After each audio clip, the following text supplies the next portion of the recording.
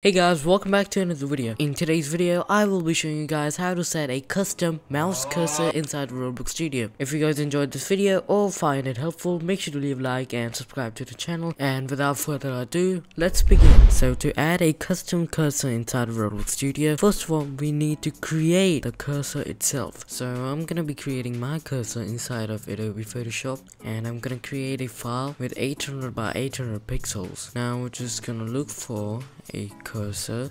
Okay, yeah, that's it. I'm gonna copy and paste this, make it a little bit smaller, and I'm just gonna change the background color to something like black so I can just see the cursor more clearly. And I'm just gonna delete the background, and I'm gonna erase this text from here too, and I'm gonna add a gradient onto the cursor. Okay, so I've finished making my cursor. Now before you export it, make sure that your background is transparent so we can just hide our layer, and there we go, we get a transparent background. Now we're going to only export our cursor, so let's just export this real quick. Now go on to roblox.com, go on to create, go on to decals, and just upload your cursor from here. And I'm gonna name it custom cursor, and I'm just gonna upload it.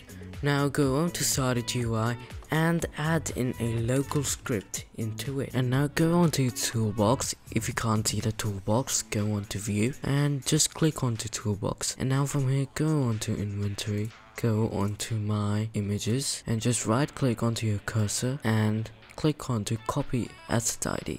And we're gonna type in local mouse equals to game.players .local get mouse and brackets, and we're gonna come down 2 times, and we're gonna type in mouse dot icon equals to double quotes rbx asset id and double colons and double slash, and we're just gonna paste the code that we just copied. And now let's just close it and let's test it out.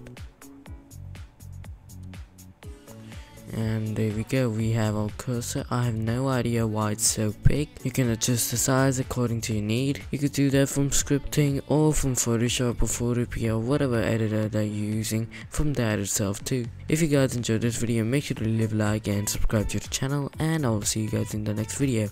Goodbye.